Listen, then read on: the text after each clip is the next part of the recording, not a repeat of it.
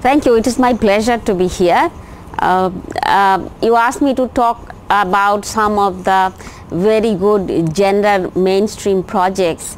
I did task manage one of the projects in Bangladesh. It's called Coastal Women's Electrification Project. Initially, we went to the coastal areas of Bangladesh, which is a lot of islands with no electrification. So we thought we should start from that area, because these people has never seen electricity. It will be a really good thing for them as well. The benefit will be much higher than working in the urban areas.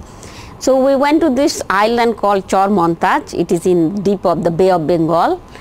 And when we are discussing with the local people, the men, the women, everybody, everyone discouraged us, men, particularly the imam from the local mosque, the local leaders. They said, women's place is at home, looking after the households. Why would a woman go out and be a service provider in energy? But anyway, we persisted. We sort of selected about 32 women. We interviewed them, and then later on 25 women were actually selected, and we trained them into how to really be an energy service provider. The objective of our project was basically to transfer the technology to women. What is happening in the world, if you see, there is a whole lot of technology, but technology remains in the hand of a very few people. It never goes down to the poor people for their own use for their own benefit. So here we try to change the situation to have women to have the access to all the technology so they can learn and use it for their own benefit. To our amazement, the first 5 lamps were bought by the local mosque, because you don't understand, if in a dark area suddenly you bring modern lighting, it is such a novelty. You can see the difference between bad lighting and good lighting. So everybody was interested, but because the people in the locality was poor, they were not able to buy too many.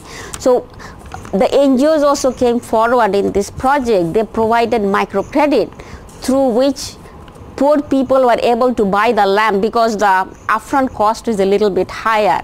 So they took microcredit, they bought the lamp and the battery, and they paid off over the years.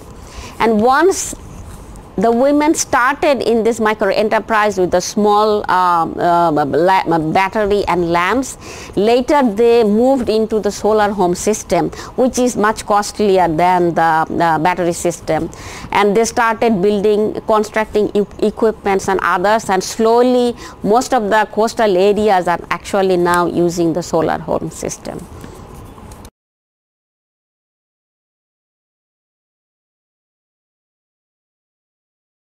One thing I'd like to say, that right now we see the ESMAP provided them with the seed monies, the seed capital to set up the enterprise, and then the technical assistance that the women engineers actually provided them, the technical know-how, the first step.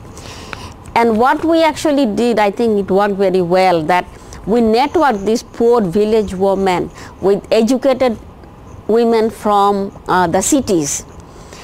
Because there was a lot of barriers these poor women were not able to overcome. So they actually networked with like university teachers, the women engineers from the Atomic Energy Commission, and together they learned different skills. They also went to different places, which gave them a great self-esteem that they are able to do that.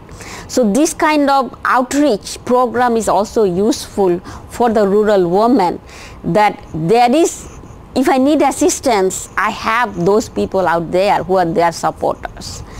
And finally, the NGOs were great support the women themselves. They provided them with microfinance and other services, and helped them get the market information and the whole services to other areas. And they have actually scaled up, as I said. This micro enterprise now is, very much sustainable enterprise. The women started with like zero income. They didn't have any income themselves. Now each of them makes like 3,000 to 5,000 taka, well above the poverty line income. They made a very good income for themselves. They send all their children to school. They have much better health. All the social indicators actually improved a lot. And one good thing that I've seen, that they are really diversifying, which is really surprising. Now they started, because this is a coastal island, there is a lot of fishing trawlers that come and get energy services from them. They are actually going to build their cold storage and ice mill, so that they can sell ice and also store the fish that the fishermen are bringing. So they are going to provide this kind of services. So they are really diversifying.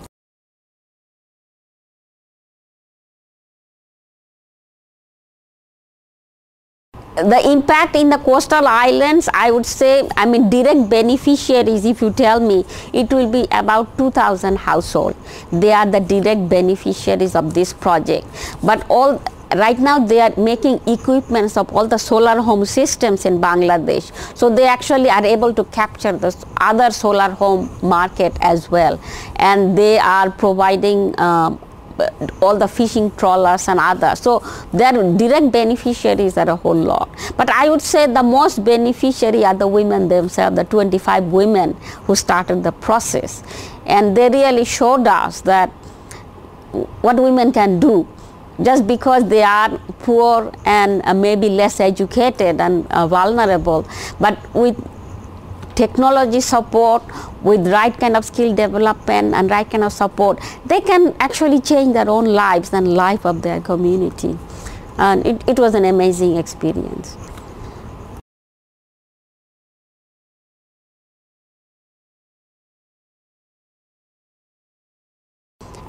The lessons from this project actually was taken up in the larger rural electrification project, the $200 million project that the World Bank is financing in Bangladesh. Before, there was like zero solar home system in Bangladesh. But when the government saw and the NGOs saw that how this enterprise is able to provide solar home system to the poor household, because the upfront cost of solar home system is very high. So if you provide like microfinance services, even the middle class or poor families are able to afford it. So NGOs also came forward. Right now, like 100,000 households, they get solar home system from the main project in Bangladesh. And recently the bank, actually I saw in today's newspaper, the bank actually signed 2 projects with NGOs. This is from the carbon finance, from the banks, from the GEF finance actually is going to Bangladesh, the carbon finance. So it really expanded well, and the whole project actually got replicated in Latin America, in Africa region, and most of the South Asia, particularly Afghanistan, Pakistan and Rajasthan, because they have a lot of sun in that area. That's a desert area, but very little electricity, though they are using that they're replicating the model in Bangladesh.